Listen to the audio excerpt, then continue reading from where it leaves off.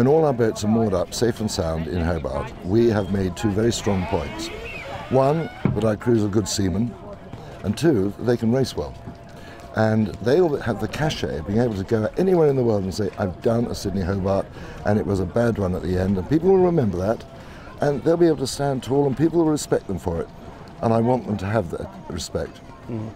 Well, the CYCA, Cruising Yacht Club of Australia, is a very special club. They do organise this extremely well. It's very professionally run.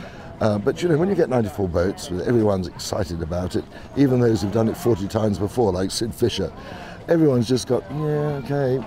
But once I get out there, it's a different game, and I've got to race hard.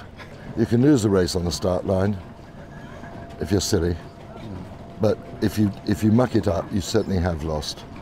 Winning, you just get clear of that start line, and once you get out there, sail safe, sail fast, make sure you get that boat safe and sound into Hobart. Don't take risks, it's not worth it. Let the boy racers who want to show off, let them take the risks. They break things. That's not good seamanship.